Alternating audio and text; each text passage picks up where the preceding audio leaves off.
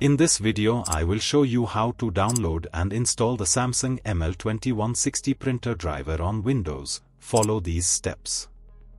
Go to the Google Chrome. Enter Samsung ML-2160 printer driver in the search box and click on the search icon. From the search results, click on the official HP website for that printer model. Select your operating system from the drop-down menu and click on the Download button next to the driver you want to download.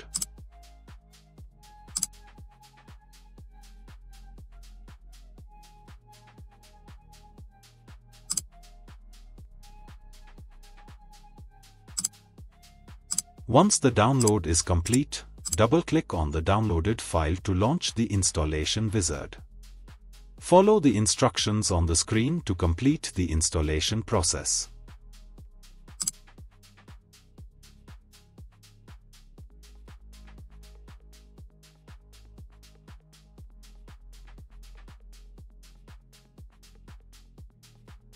Connect your Samsung ML-2160 printer to your computer using a USB cable.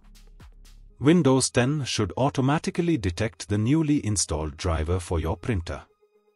If not, you may need to restart your computer.